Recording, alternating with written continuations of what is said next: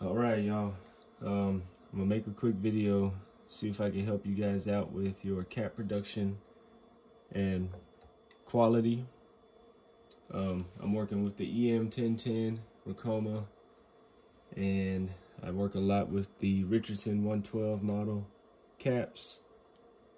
They're really structured, as everybody knows, so they've got that bounce to them that causes your needle to break. So that's the first thing I'm going to show y'all, is how I set up my cap driver in order to try to reduce the bounce from that hat as much as possible. So I've got you set up so you can see what you're going to need is your Allen screw set and possibly your pliers, just to make it a little bit easier. I've already loosened mine. It's the second key. I've already got mine loosened. So when you come in here, you see there's bolts back here. Got the camera set up, 1 and 2. There's also 2 more on the other side over here. So you gotta loosen those. If you can't get it loose, if it's really tight, you can grab your pliers and try to use those to help you break it free. So I've got mine loose already, as you can see. They're spinning freely. You go and do all 4 of them all the way around. They're a little tough to get to, but you've got a good enough angle. Mine's not long enough to go straight here. It won't reach, so I come off to the side and go in, and you still got a good enough angle to tighten and loosen it right there. So once you got it tight and loose, what you want to look at is this gap right here. I don't know if y'all can see this. It's in between the black piece of this cap driver and your arm, and you can now drop your driver down to that arm. So you want to get as close as possible to the arm as you can, like a hair away from it would be perfect. Otherwise you'll scrape your arm. I've got my arm a little scratched up right now, but I really like to get as close as possible as I can. Let's see.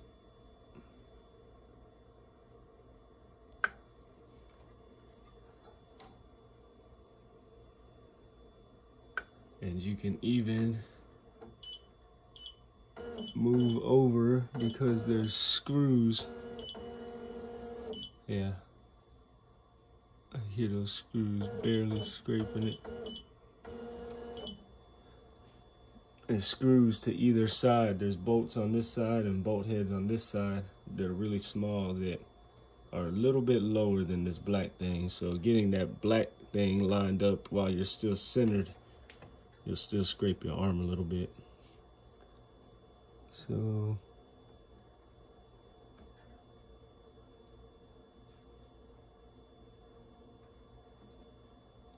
we'll go with right there. Now I've got it really close.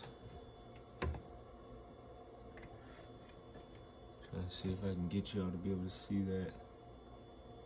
I've got it really close to that arm, and you can even see where I've got scratch marks on mine from getting too close sometimes. A little cosmetic damage, that's all right with me.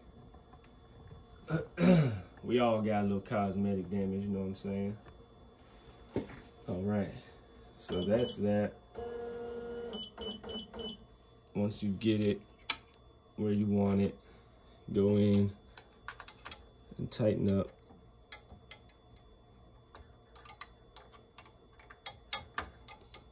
Don't forget to tighten it up, or you're gonna really have some issues.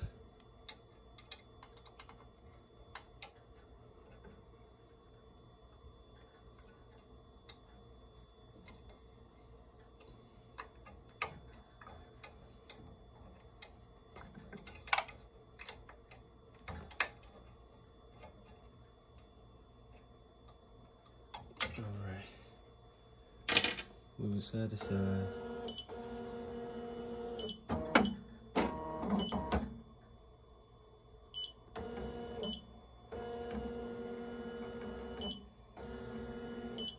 good for me.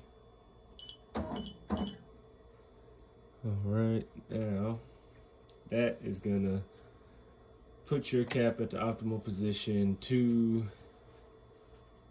keep your structured cap from bouncing too much. If you work with a lot of cloth caps or soft caps or anything like that, it's not going to have as much bounce and you're not going to have to worry about dropping that.